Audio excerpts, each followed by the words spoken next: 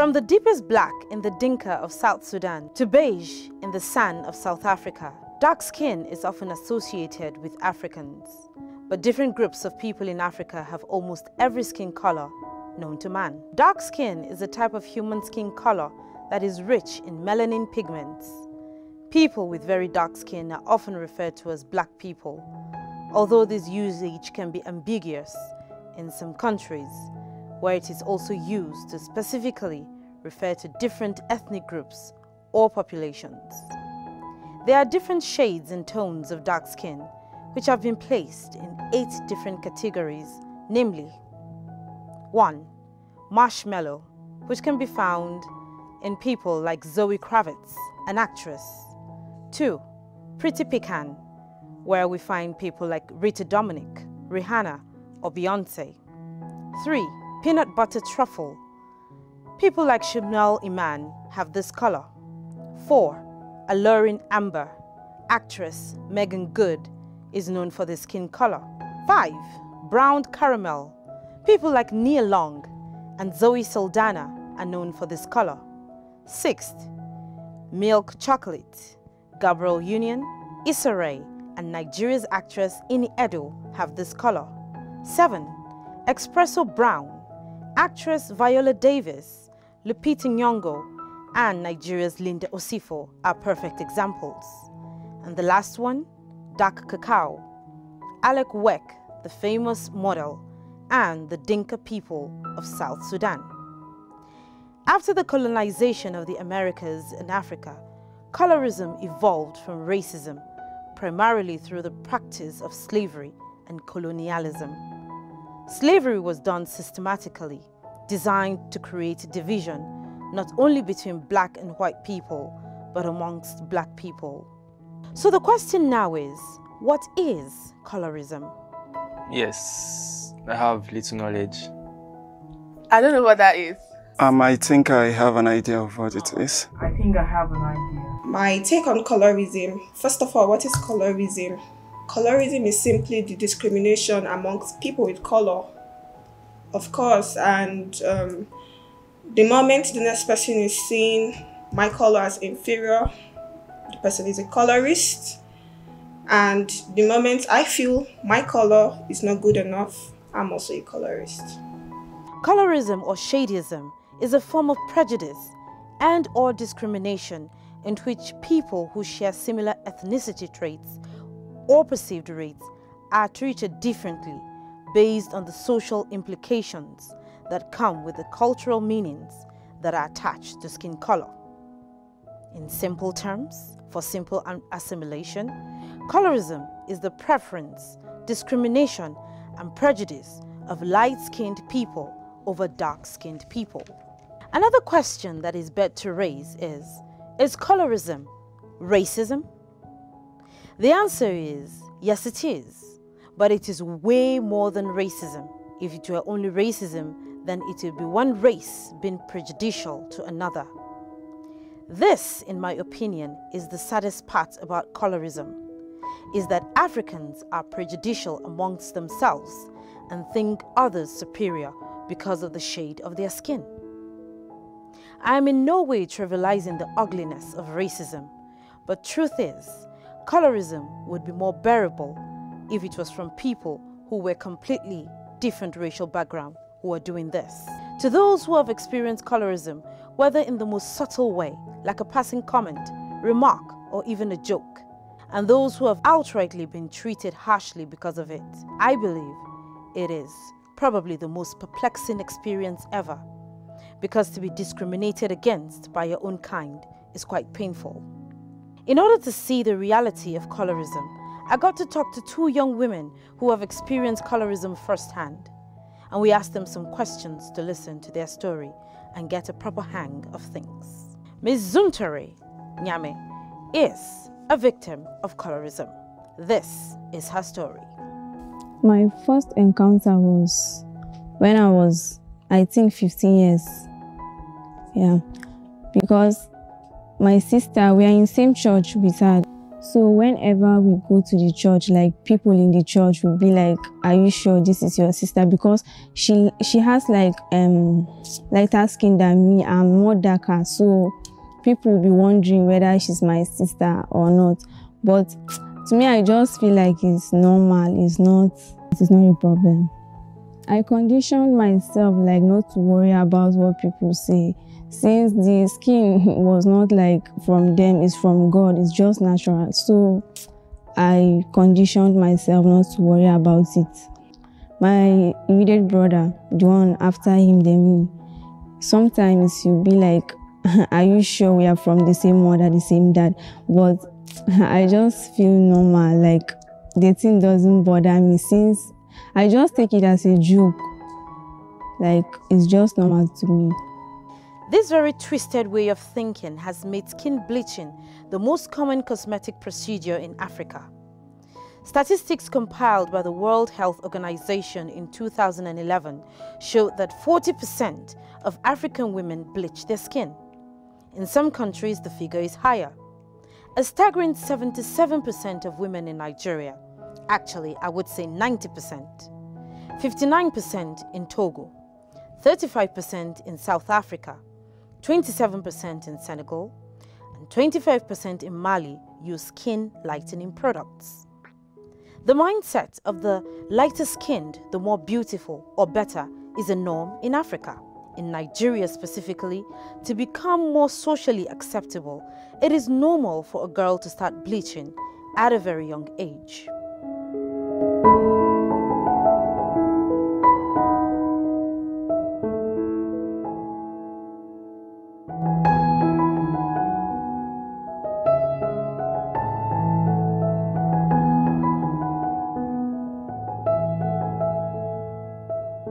To get a professional advice and views about the skin tones in general, I and the crew visited Dr. Physic Wellness Center, situated in Apo Legislative Quarters here in Abuja. They offer safe and medical skin treatments and procedures without altering the skin tone. Ladi Audu is a certified laser and IPL esthetician from Wire's Canadian Academy. She is also CBD certified in aesthetics with the Institute of Beauty Secret Training Academy in South Korea. She has close to a decade of experience and is currently a beauty skin consultant with Dr. Physic Health and Wellness Center. When clients come and they tell me personally that, "Oh, I would like to lighten up my skin," some go as far as just saying, "I want to bleach my skin," and I tell them in the most polite way that long term, it is going to damage your skin. You're prone to skin cancer, you're prone to kidney failure, because the more chemicals you put into your skin, the more you have to make your kidney expel a whole lot of toxins from your body. And at the long run, there's a very high tendency that if you don't take care of your skin properly, you will have cancer, or the person will have skin cancer. Most common is in the Nigerian music and film industry.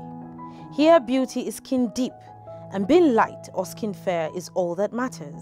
Although there are quite a number of dark-skinned artists and actors, you would agree that the number of light-skinned people in the industry outweighs all others. Why is that so? There have been stories of talented actors being turned down because of the shade of their skin, and for acceptability have been left without no choice but to join the trend. Of note as well is the banking industry and real estate companies and firms, where female employees are not directly instructed to alter the color of their skin, although in some cases they've been told, I think.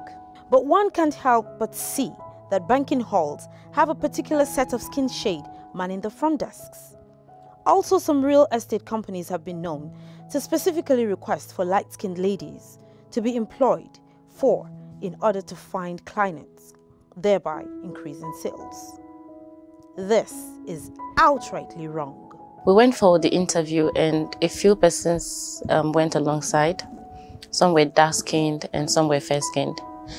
And along the line, at first when we got there, more importance were given to the light-skinned whereby they first called in the light-skinned ladies to come in first and asked us dark-skinned to stay behind. Like they selected. They said, if you know you're fair, come in first. Just come in first. Yeah. And dark-skinned, please hold on. And so after the interview, after they went in and came out, the HRM came out and said, I'm so sorry. We'll be working with this set of people for now. We're going to call you back for the next job. We're having the next job soon, and we'll be needing more workers. So we're going to call you back soon. Please be patient with us and give us more time. And our target is with the fair-skinned ladies because they are more catchy.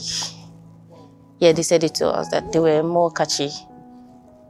So we should please bear with them and be patient. They are so sorry. They were going to call us back. And so we left. That was the first time.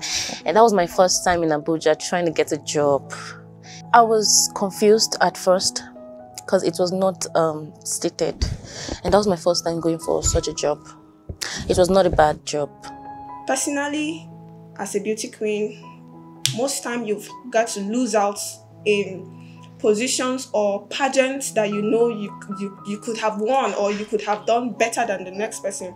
But because you know the organization is saying they want somebody with color, they might not even be up to the standard, but because they are light-skinned, let me call it the way it is, because they are light-skinned, they get the job, they get the role, they get the positions, and they make you feel less of yourself. So my experience so far, I'm a strong black woman and I'm proud of it, but not many people are built very strong. We need ourselves, you know. So the psychological trauma, emotional trauma, even physical traumas that you get, this has been my experience so far, and that's why I'm sitting down here talking about it. Although I have no real evidence or claim to this, like I stated earlier, I couldn't get a cosmetologist to address this. Another disturbing thing I have heard is that of some mothers applying skin lightening products on their children who are dark and therefore perceived not good looking enough, have had their skin lightened. These actions will leave these children growing up with the mentality that being dark-skinned is disastrous for their very existence. Whether we agree to it or not, there is a psychological effect of being told you are not good enough because of your skin color. To look at how that is, we spoke to a psychologist and a counselor who also happened to be a legal practitioner, Barrister Chimps. We also seized the opportunity to ask if there are any legal implications. Let me start by saying that colorism, like its twin, racism, is integrated in our system completely. It's integrated. And put differently or put simply, colorism is prejudice or discrimination by a group of people favoring those who are light-skinned over the dark-skinned people. And you see it every day, like every day back to back. Now, the dark people are the other side of receiving nasty names. Now, who said the devil is black? Who said the devil is dark? And here say you are black like devil. So who said the devil is dark? Why can't the devil be light-skinned? Now, but the light-skinned people are the receiving end of getting sweet and nice names like Oyibo pepper, you know, white tomato, you know, stuffs like that. They call them sweet names. Meanwhile, the dark-skinned. So colorism is very wrong, and it is fast eating the fabrics of our system with the blacks. And it is leading to our people transforming themselves from being dark-skinned, which is so beautiful and so lovely, into being light-skinned. As a person of faith, I can't but find a line or connection of everything I see, hear, or experience to my belief in God. It is His planet after all. We are all God's creation, all beautifully and wonderfully made. So the question that bears to mind now is how this unpleasant situation can be tackled. It is absolutely vain and shallow to say one skin is preferable to another because we are all beautiful. That's to start with yourself. You have to have a Good heart. different mindset entirely. No matter the skin color or anything, like just know that, okay, I can do this, blah, blah, blah. It has to start with yourself. I think people need to change their perception about it. Like, accept the uniqueness and like the beauty in dark-skinned people. The skin is not from people, it's from God. It's just natural. You know, black is beauty. So if you have that skin, just thank God. Because you know, others that have this type of skin, they usually go to the market to buy all these cream to change color. First, be proud of your complexion. Be very proud of it. You are beautiful as a dark-skinned lady. And don't, you know, they've changed it now to brown-skinned girl. Brown skin, you know, there is a song, brown-skinned girl. It's not, they've now changed it to make it look a little... Men, we are dark-skinned, we are dark-skinned. Appreciate it that way. So first is appreciate yourself for who you are. Know your worth. When you know your worth, your complexion has nothing to do with your worth. When you know your worth, so don't cave in, be yourself. One day what you carry will make them come to look for you. Then for those that have caved in, well, it's so unfortunate, but I think my advice to them is to seek help. Because it has health implications. Some of these creams and mixtures they use are some of them. That is why we have high rate of skin cancer in women in particular. With all due respect to the ladies, in women in particular, because some of those things they mix a lot of rubbish, and by the time you rub in your skin, give it another 3-4 years, you start developing skin diseases, and those things develop and grow into cancer. So they should seek help now that it's still early, where it can be remedied, and then return to the original skin tone that God gave you. I think we need more sensitization. You can't really stop it. You can't really stop it. It's a pandemonium. It can't leave. It can't really go away. But we need more Black people movements. We have a few, but we need more hands on deck. We want a world whereby Black people anywhere, not just in Nigeria, Black people anywhere is accepted, not just accepted, they are included, you know, and they are relevant. Don't give up on yourself. Never let what anyone says, be it an employer, be it whoever it may be, never let what anyone says about you make you feel bad or see yourself less of a human being. You're unique in yourself. You're beautiful in yourself. Just work on yourself and being the best version of yourself. And make sure you deliver quality and skills, productivity to whatever it is you're doing and to whatever firm you're working for. They can be second to someone because of qualification, but they can't be second to someone because of color. We need to do more movements. We have Black Lives Matters, Black Girls Magic. There are a few. We need more of this. I have a Black people community. I'm a member of Diary of a Nigeria girl community. So it's a Black girl community where we talk about the day-to-day lives of Black girls and all that. So you see, we need more of this because there are people, there are victims. We need communities that will bring them closer, that would wash off what they have, the negative things they have in their head. We need all that. We need all that because we can't really take away these people. We can't really take away colorists. They are racist, whether we like it or not. They can't really go, but they can get better. We can show them. We can tell them. We can start with our kids. We can tell our kids we are equal. We are the same. There's no preferences, even if there will be. It's not for color. And a wonderful color like we have, I don't think is one that we should talk less about. We should talk more about. We should preach our Black gospel. God never intended for our appearance to be at the center of our existence. Who we are, the way we look, is for His pleasure and praise. Everything about us is to give Him glory. Colorism, discrimination, and prejudice take over His creation. It takes the glory that is due Him and makes it ours. Thus, such an act is not only offensive, but repulsive to Him. So I say, we can all make it a prerogative and duty to break this ugly, unpleasant cycle. If you have been predisposed to being a colorist, to practice colorism, make a deliberate, intentional decision to end it. We cannot stop the manufacture of skin products that promote colorism, nor can we prevent people from purchasing or using them, but we can begin gradually changing the mindset of the public, 1 or 2 persons at a time. I'm glad to say some people have already taken the steps towards this, as dark-skinned people are being celebrated for the uniqueness of their color and are taking major roles in various endeavors. They are being afforded equal opportunities, but more work is still needed. I say let's keep pushing because we can. End the discrimination! End the discrimination. End the discrimination.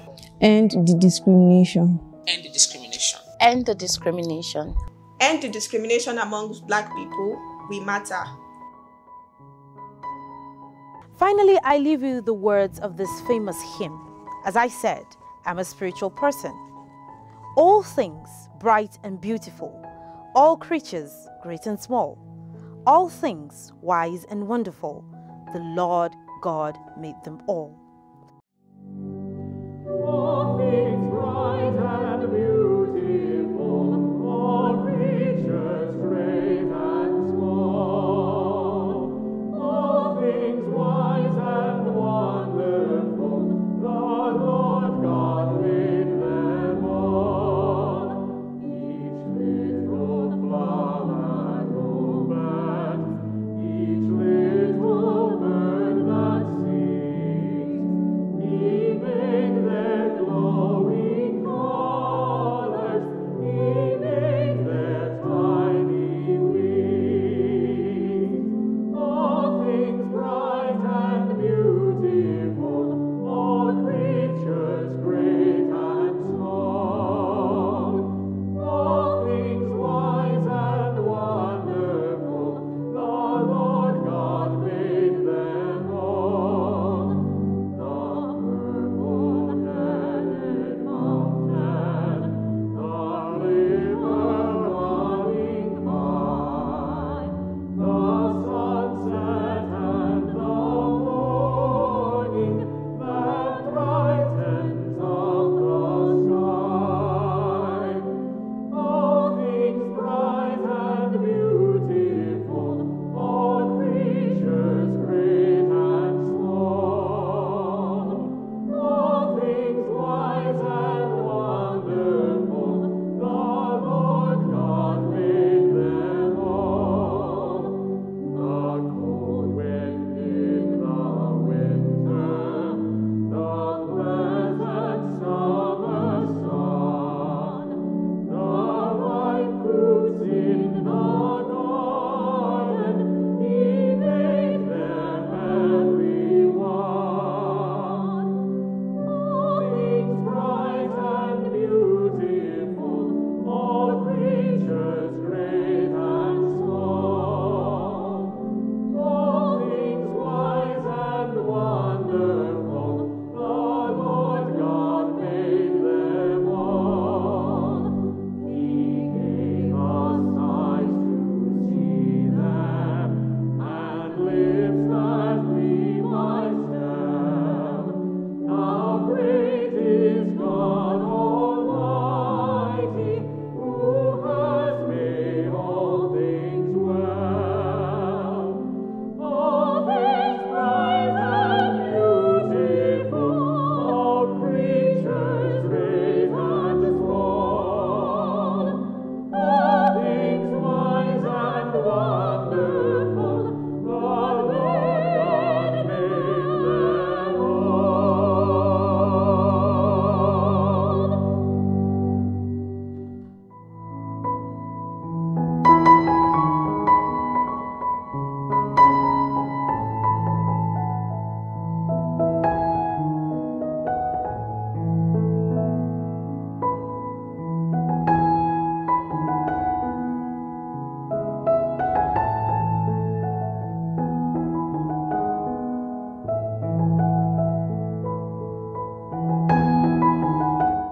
Let's end the discrimination and end the prejudice together.